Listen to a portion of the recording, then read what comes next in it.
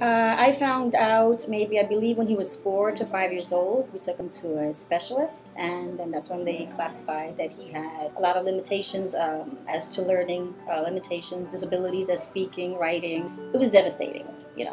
Back then I was married, but as a single parent now, even then, it was very hard. It was very hard for me because now I have to be my son's advocate and try and fight for him as a parent to get the best for him. I'm his advocate in many avenues. I'm his advocate trying to find resources for him. With sadly to say, he was born in Puerto Rico, which is great, but sadly to say that there were no resources for Christian at all.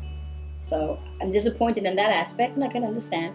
So that's when I had to take a leap and start a new journey, and a new chapter in my life, alone as a single mother with Christian. It was a very strong, long journey. This is real. I'm so sorry, because it was not easy for me as a single mom. I'm going through the things Christian went through because he had an operation. They found a brain tumor. And, thanks to great doctors and the help and resources that I had, that was fine. But he came from a 0 to 100, and I was blessed because I'm the only one that he has. Like, I'm his mom. I have brothers, but they have their own responsibilities. A Christian only depends on me and relies on me as a single mom. And thanks to these organizations, I'm lucky to have Christian, and I'm lucky to have, you guys like Easterseals and other resources that I have. His case manager, I can't be blessed enough.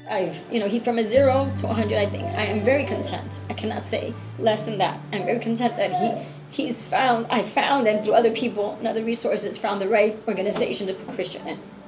Because he needs that. As a parent, you can't give up. And I acknowledge what Christian has. I do. I'm not ashamed of my son. I love my son to death. Everyone can tell you that. I speak him highly. I take him to places with me so he can learn how to conduct himself. Because again, I'm not here forever.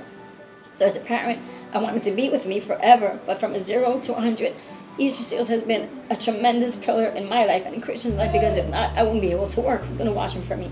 So I know he's safe.